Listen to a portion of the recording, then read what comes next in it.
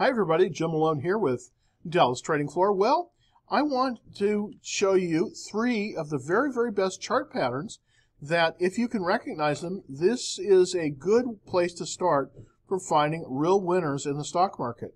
Typically, these three base patterns are the start of typically very good runs for stocks, and this has been proven throughout the years by many studies. So these chart patterns are, if you can recognize them, you will find that you can possibly look and find winners time and time again.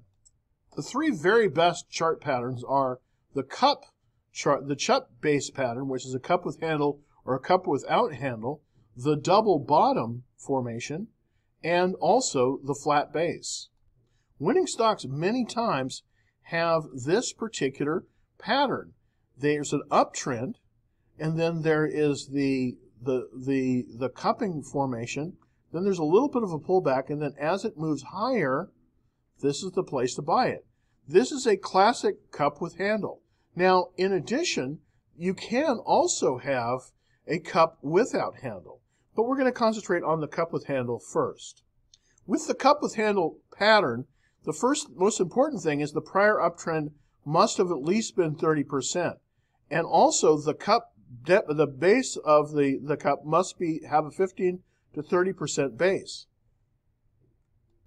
You can see this here, and then of course the depth has to be at least 15 to 30% on the cup base. In addition, the base length needs to be at least 7 weeks. That's this area here. We also like to see volume on the handle relatively light and tapering down. That means that the weak hands are being sold out to the strong hands. The ideal buy point is 10 cents above the peak of the handle, as you can see on the diagram here. Another chart pattern that's very useful to recognize is a double bottom. This also has a prior uptrend, but instead of being a cup, it moves down to the low, and then the second leg of the W undercuts the first leg down. As it comes up to the neckline, you want to be looking to buy it at about 10 cents above the peak. This is the ideal buying range. It's from the buy point up about 5%. The third chart pattern that's very bullish is this consolidation pattern. Now, generally what you're looking for is to see this pattern after a cup or a double bottom has formed. That gives you the very best entry point.